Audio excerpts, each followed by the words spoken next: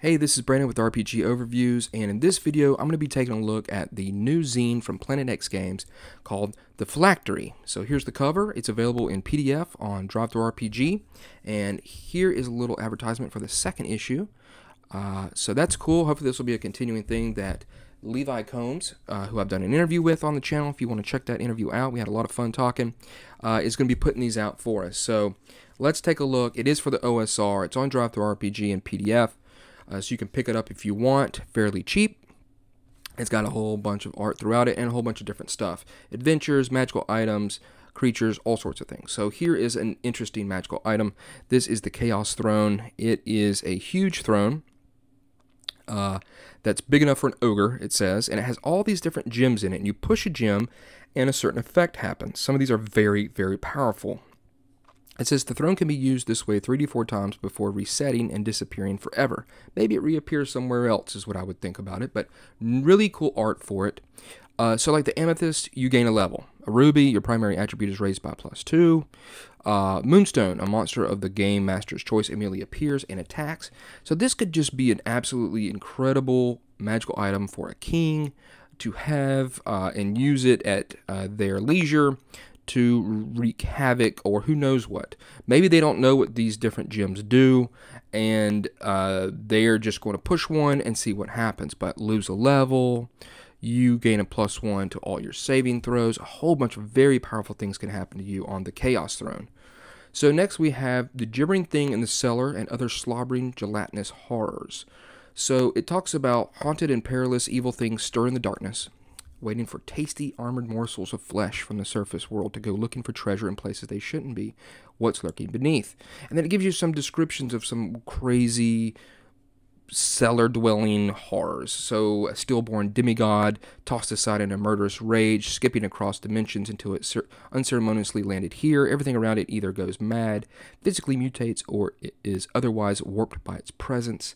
There is one that is a massive, flabby-lipped mouth full of rows of teeth that has mysteriously manifested on the floor, wall, or ceiling here, gobbling up anything that comes close. So just some neat ideas if you want some sort of terrible creature. And then we have the furious, faithful priest and holy men of renown. So many are the saints and holy men of the world, and not all of them are created equal. Here's a sampling of legendary clerics and priests from across the ages. So it gives you the name of them, and there might be like a magical item tied to them. So Lathidus here, the Lord of Secrets, he's got this sliver of secrets, a shard of the shinbone of him. It's a minor relic of the church, and so it's got some +2 to some checks and stuff. So some very neat things about some ancient legendary clerics and priests with their items that go along with them, or give you some tidbits to maybe create a bit of adventure around it. So again, some cool art throughout it. Here's Gorag, the Horned Ranger, Malthus of the Many Spells. You can see here, this looks to be a wand of some sort. So very neat. And then we've got magic weapons and sorcerer's blades. So a bunch of different weapons here. Some of them are not extremely powerful, but they're very neat. This bow here, this dragon's breath bow, is very cool. You roll up, it's a longbow bow +1, and it's attuned to a certain kind of evil dragon. You roll a d6 and to find out what the effect and damage is. And yes, very powerful. And then I really like these sections here, the local lore, maybe giving you a little bit more of a adventure hook in order to how to use these items into your campaign. So very neat. Again, another bow here. Magic gewgaws, sorcerers, gem jams, and whatnot. So again, more magical items here to look at. In this section, we've got this jar of lies, which is pretty interesting. And then you've got this whispers of the weird. So again, information that you get from this jar. Here's a little back information, and as well a way for you to maybe incorporate that into a game session or a campaign. They look good, but 1d10 fiendish potions you'll wish you hadn't drank. So you can roll up d10, and there's a bunch of interesting potions here. Tastes like beef broth with a salty aftertaste. Acts like a potion of super heroism, but all saving throws versus magic are at -4 for the next D3 days. I like how it tells you how it tastes. It reeks of copper and gristle, slight metallic aftertaste, or it's flat and tasteless, with a slight odor of charged ozone. So some very cool potions here if you need to roll up some neat potions. And then we've got Forbidden Demon Cults from the Outer Void. We've got Yug. I'm not going to try to say some of these names, but again, that's fun demon cult fact. Yug's cultists are decadent cannibals and ritualistically devour the weakest among their numbers once a year, be they men, women, or children. So they're pretty rough. Thule, the Racked One, some cool art once again. And I like all the little pieces of art. It definitely helps it. Forbidden Spellbooks and Fell Prayers of the Ancients. So 7 Veils, 7 Voids, the Testament of Namul. Just a neat little collection there of interesting spellbooks and prayers. Here's the Ravenous Wound, which is part of a spell that this thing here can, the 3 faces of Yurgath, I guess is how it's said. It can summon up this creature, right? Or I'm sorry, this is a spell that is contained within the book. Then you've got Black Bess, Scourge of the High Seas. So this is the stats for a pirate type character. Obviously, she's got an eye patch. It's a magical eye patch. Has changed hands many times over the last few decades. And she's got some black leather eye patches adorned with skull and crossbones. The eye patch bestows a +1 any saving throw that relies on the quickness and nimble nature of its wearer, as well as negating any penalties for moving or fighting on board a ship as it is being tossed and turned about in the waves. That's very helpful for a pirate type character, and of course giving you the backstory right here. Then we've got Once Upon a Time in the Grim Hinterlands, 3 antagonists to set your players on the road to adventure. So Olork the Black Friar, or Orlok, I guess. Morgan Blackfeather, got all their stats. Pretty normal OSR stats that you could pretty much use with any type of game. It doesn't really set itself apart, singularly trying to attach itself to any particular game.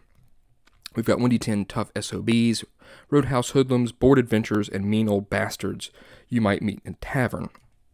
So a bunch of different crazy names, and a bunch of them are turds. You roll up a d10, and maybe these guys will buy you a drink, but more than likely they're going to probably try to stab you or punch you or hit you with a stool. So now we've got the Corpse Garden of the Mykonan King. So this is a full little adventure, as you can see, as you're going to be exploring some caves and dealing with these mushroom-type creatures. I've always enjoyed them. They're very interesting. Some neat art, once again, very reminiscent of the art that for maps that Planet X uses. And as you can see, it's numbered with some cool stuff, and you're going to have a bunch of these mushroom-type people to kill. Then you've got Utos, the Island of the Shattered Moon. And this is going to be, a little bit of a small campaign setting right here. You've got 6 statted out locations with some art. You're going to have a swamp, a landing. You're going to have an observatory, the Lonely Spire, Dretch Isle for want of demons and loot. And then you're going to have the Grindhouse Hex Crawl #1. So there's a overland map, holds all kinds of wondrous locales and deadly encounters for adventurous characters to explore. So if we flip back here, as you can see, we've got a bunch of different things that's going to happen in these different hexes, as you can see here. Now, one thing that's cool about this, if you've got a blank space maybe in a similarly designed campaign setting, a lot of times those hexes are blank, and if you want to add something to it, you can just attach those to it. I think that's pretty neat, and say, instead of that blank hex, we have got the Wood of Hungry Roots, a place of grievous pain. So very neat. Again, lots of content in this thing. And then we've got Here There Be Monsters, the Anzu. Cool looking old piece of art here. So you've got monsters, you've got the Death Turtle, great looking, Nexus Lurker. And what else do we have? The Thunder Chicken. This is a huge chicken about the size of a small pony.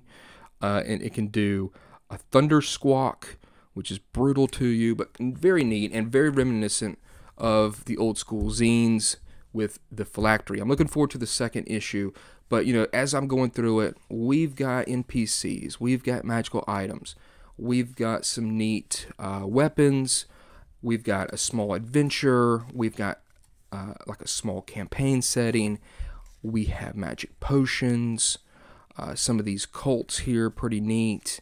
So overall, it's just it's very reminiscent of the old days of the zines, and many people are putting these out nowadays. And I'm glad to see that Planet X Games is right there doing the same. And I look forward to the second one. I do enjoy it as well. This hex crawl right here. Hex crawls are awesome, and I enjoy them a lot. So one thing to say about this is just a kind of a side thing. I was looking at some Dragon magazines, and it's just amazing how far we've come. And I can only think about someone, you know, a young person back in the day getting an issue of Dragon magazine and just pouring through it. You know, they didn't have the internet to keep up with what's going on, to find out, you know, what new games are out there, read reviews and stuff. So to get that issue must have just been absolutely fantastic for that person. I kind of miss those days of not having so much information at our fingertips and really enjoying something like this, or Dragon magazine, or any other magazine or zine back in the day. You get this is pretty much your gateway into the hobby that you love, and then you just kind of pour through it and absorb everything you've got, everything it's got in it, and maybe, you know, put it into your game, or come up with a great idea, or use it in NPC. So just a little bit a thing that I was thinking about when it comes to zines and magazines from the old days. It's old man reminiscent is what it is. But no, there it is, the Phylactery. I look forward to issue number 2, like I've said. Thanks for watching this. Check out this, you know, pick this up, and let me know what you think about it. Again, link down in the description. I'll have a pinned comment. And yeah, thanks a lot, and stay tuned for the next video.